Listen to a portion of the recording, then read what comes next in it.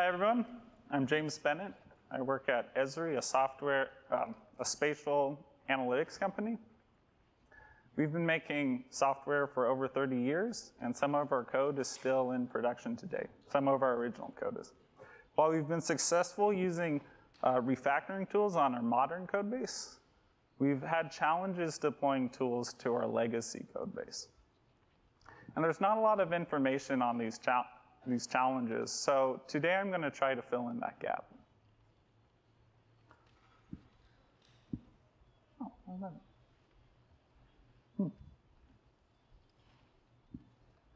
Okay.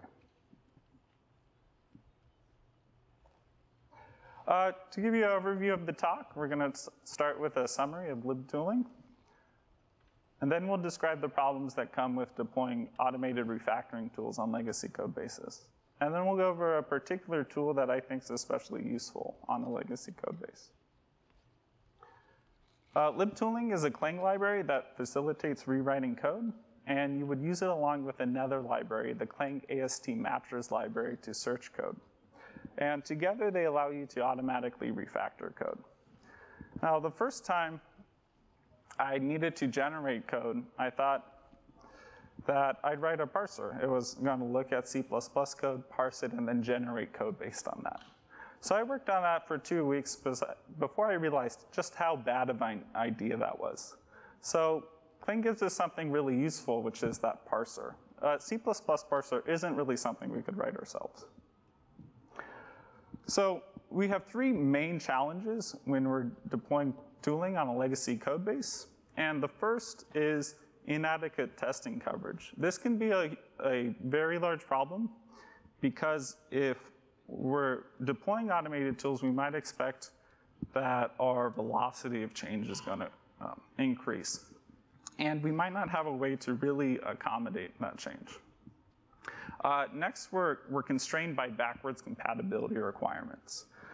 And this can mean even something that seems like a bug might be something a user actually relies on. So we can't make changes just based on what we think is right. We have to make changes based on what is really equivalent. How we'll kind of remedy backwards compatibility requirements is we'll keep some of our code kind of off limits. Now, for us, we have very clear delineations between what is exposed and what isn't exposed. But if you don't have that delineation, this could be very difficult for you. And the third thing is if we have code that isn't conformant, we might not even be able to compile it with Clang. So to overcome the inadequate testing coverage, we're going to look at alternatives to mitigating risks. Now, I'm not advocating these as a replacement for unit testing. It's just in the situations where we don't have unit testing. We need an alternative to accommodate that.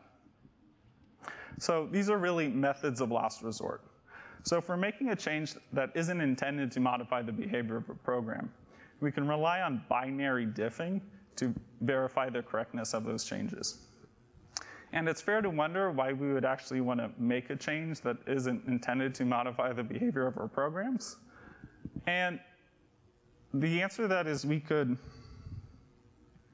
use these to enable more meaningful changes. So for example, Clang only accepts UTF-8 encoded source. So if we're on something such as ECS2, we could re-encode our files without worrying we're going to introduce any defects. In addition, Clang format is useful for normalizing your formatting. So when you end up writing your own tools, you don't have to care about formatting. Clang format will do that for you. Now, just to give you a feel for what tools you can use, on Linux, I use the CMP or the compare tool just to see if two binary files are equal. Of course, we actually want to make changes that modify the behavior of our program. So we'll look at how do we write tools and test the tools so that we don't need to, so that we're comfortable running those tools. So in our code base, even in places we don't have good test coverage, we're pretty comfortable running Clang format and Clang tidy on them.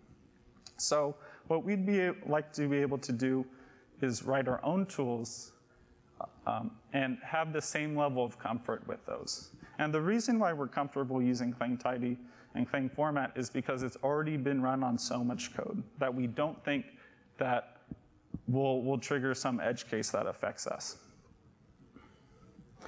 So when we're writing these tests, or when we're writing a tool, we'll want to start by writing kind of basic unit tests for a tool. So we'd first want to describe the changes we do actually want to make, and then we'd follow it with the changes that we don't want to make at all.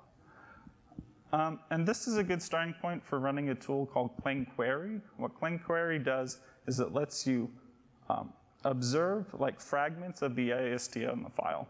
So you can start by writing a Clang AST matcher, and then you can look at, for the parts that match, what the AST output is. So if we just use the cases we imagined, it'd be, of course, totally inadequate. C++ has so many edge cases that we couldn't possibly foresee them all. So what we're going to do is we're going to find and catalog as many bugs as we can. So what we'll do is we'll run our code on well-tested code. And open source gives us a lot of material to work with. We could test breakages, and in these reveals the edge cases we wouldn't anticipate. Then as we find breakages, we catalog them in our unit test so that if we make modifications to the tool later, we don't have to repeat that work. So we're looking for projects that we can create something called a compile commands database. And this is the instructions that LibTooling will use. This is a description of your build system.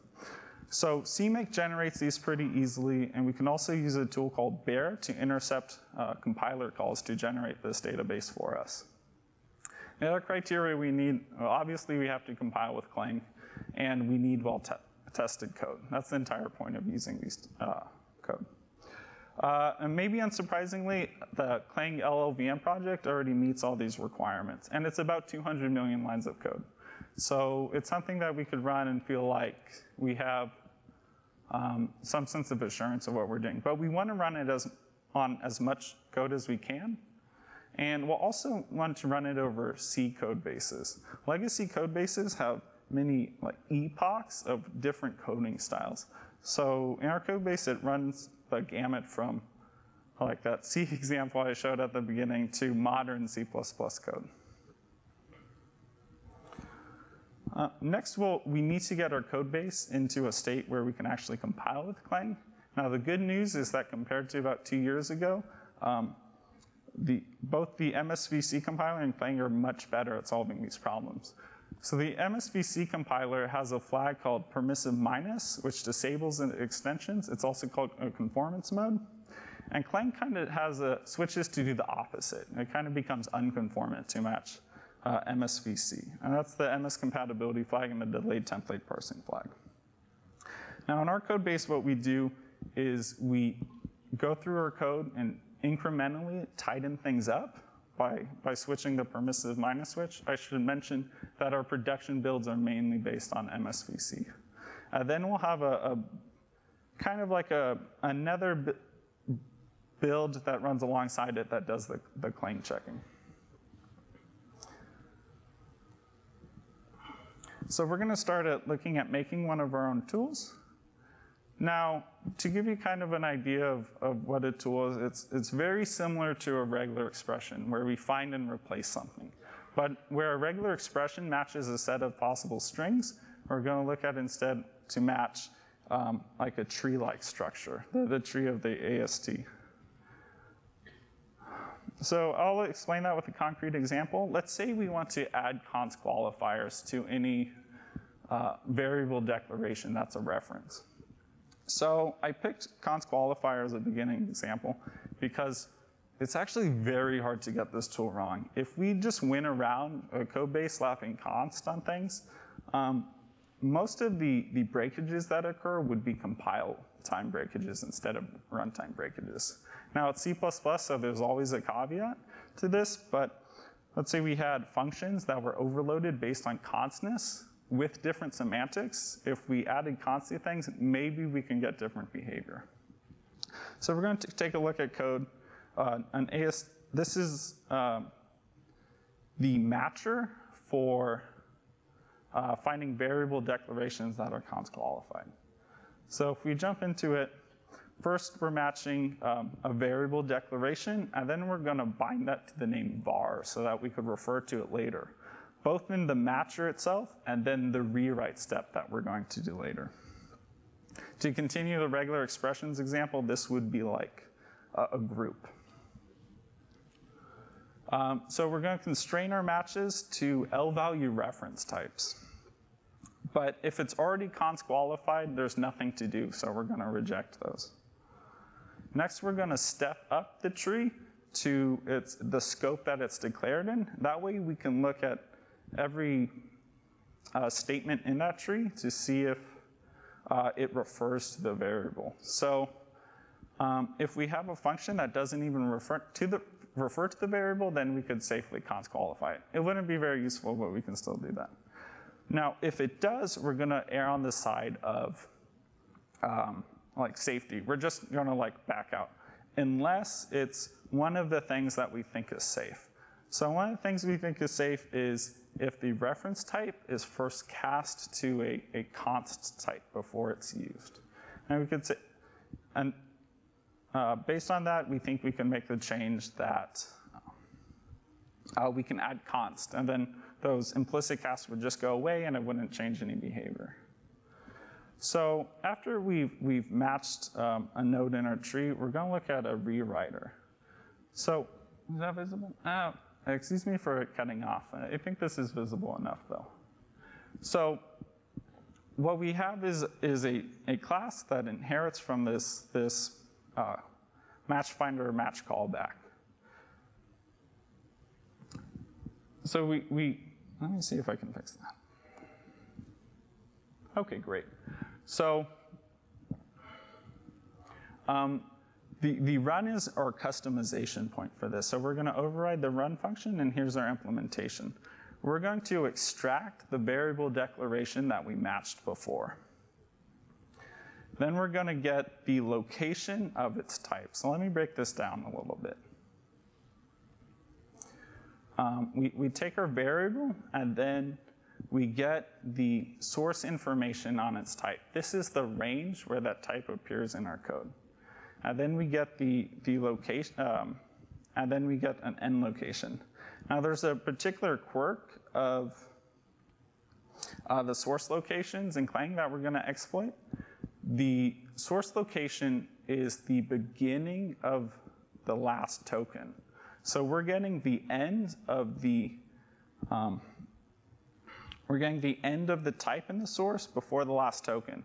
Now I'm going to assume that's like a reference, for example, which isn't a good assumption in every case. If we were looking at references to arrays, this wouldn't work. Or if we were looking at a type def of a reference type, it wouldn't work. But I'm taking a shortcut for exposition's sake. So after we've located where we want to go, we're going to insert right before that reference. Then we're going to extend that to no characters just for an insertion. And we just insert a const with spaces on the other side. Depending on how you, in your code base, do references, this might create like weird white space, but this is what Clang format buys us. It will clean it up afterwards.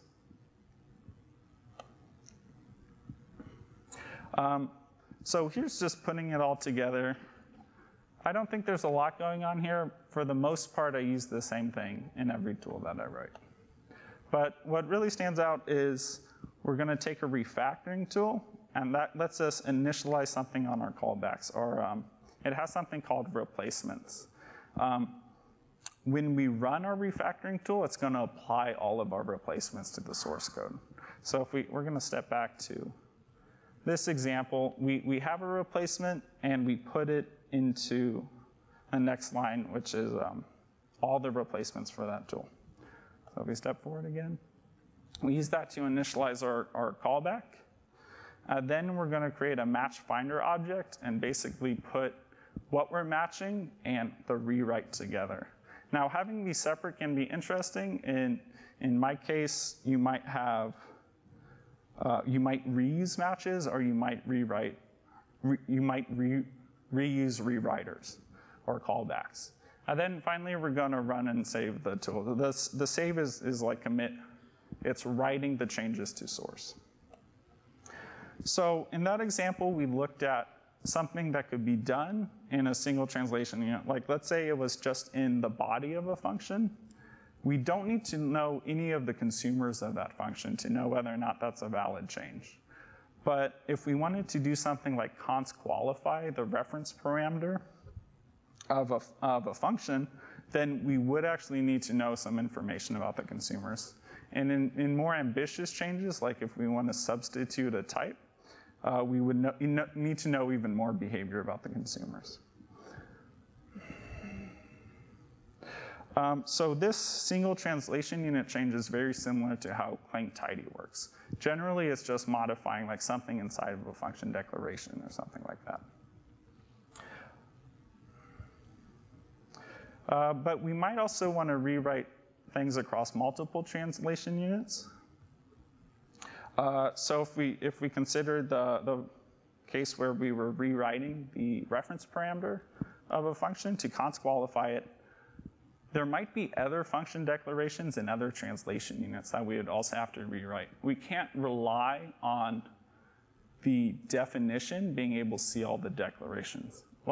That's what you typically have with like a source file with the definition and the header with the declaration. But legacy code tends to break those assumptions. So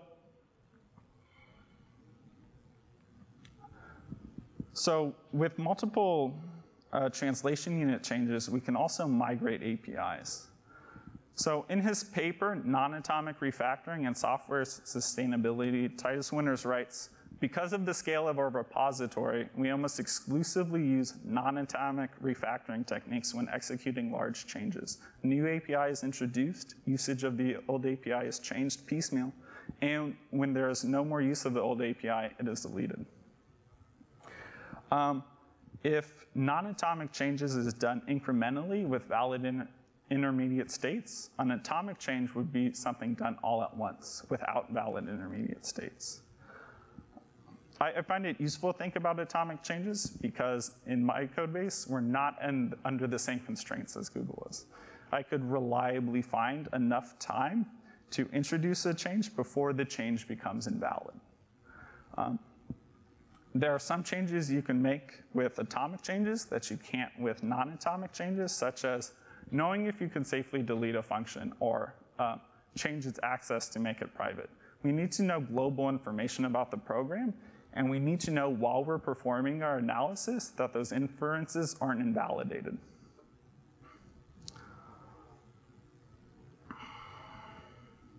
So a couple ways we could write atomic changes is we could add multiple pairs of matchers and callbacks to the match finder object.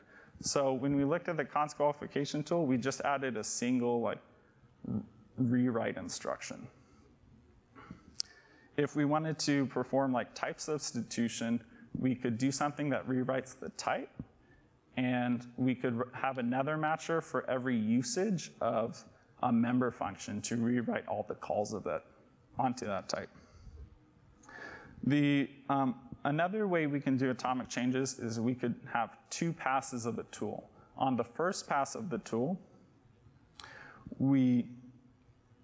instead of making a change, we just record information, such as we're going to change this function declaration. And then we use that to populate another match finder, and we run that one. So if on our first pass we looked at a function definition and said, it's okay to const qualify this reference parameter, we could use that to populate our next change, which would be go throughout the entire code base looking for that function declaration and then rewriting it. I wanted to end with a summary of how I typically write these tools. First, I identify the change and the scope of the change. That really affects the design of the tool. Then I'm going to write simple cases. And then I'm going to use a Clang query to study those cases to see what information I could extract about the AST. And then I just write my my callbacks, and then I just try to run this on as much code as I can to find other edge cases that I didn't anticipate, and then I incorporate that into my test cases. So that wraps up my talk.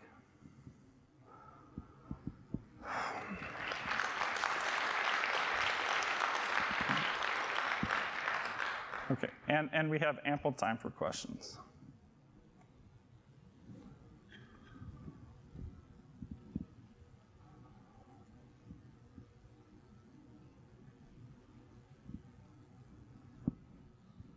Yeah, thank you.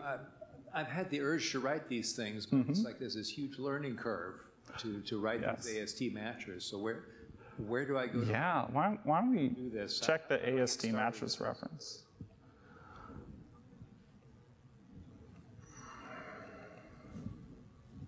I'm gonna exit full screen over here. Next. All right, great. So I have this page bookmarked. I use it all the time. This is a description of every kind of matcher you can have. It doesn't expose everything, but it usually exposes enough. If it doesn't expose something I need, I'll get the information I need in the rewrite step. I actually find the language pretty natural. So in the code example, for the const qualifiers, we could just kind of read through it. But I do understand that it is a high learning curve. Let's go on the left. So you mentioned you have a 200 million line code base? No, that's not correct. I heard that number. That's right. The number was 2 million for the LLVM Clang project. I'm not going to reveal the size of our code base. So 2 million lines of code, you're running these analyze these tools across, yes, correct? Yes. But how long does that take? I'm not sure about 2 million lines, but typically this could take like multiple hours. If we were doing 2 pass, it can just double the time of our code. But I would expect 10 hours. So because translation units are independent, then you can parallelize. Yes. Have you considered doing that? I didn't need to. I get enough time to run these tools over like a weekend, for example. Okay. On the right? Do you apply the replacements live, or do you just output them via the YAML and use like Clang apply replacements to deduplicate and batch them? Right. Run? The refactoring tool will apply the replacements for us. So we made a call on it, run and save, and that does the duplication. Although in the example I showed, I was inserting like into a single point, not into a range of data. So it doesn't overwrite anything, which is what it's using to deduplicate. That could be a problem in template code because you might visit the same source multiple times, and then you would keep adding const over and over again.